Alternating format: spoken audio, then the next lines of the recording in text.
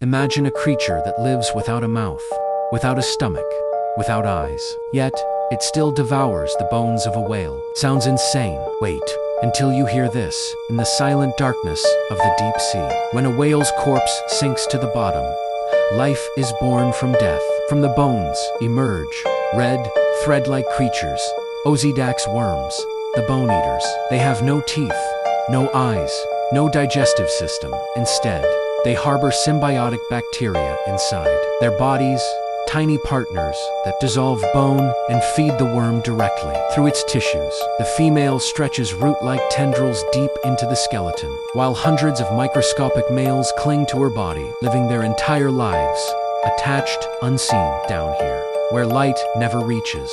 Life thrives on decay. Maybe the ocean isn't a graveyard after all. Maybe it's a cathedral where death itself gives life.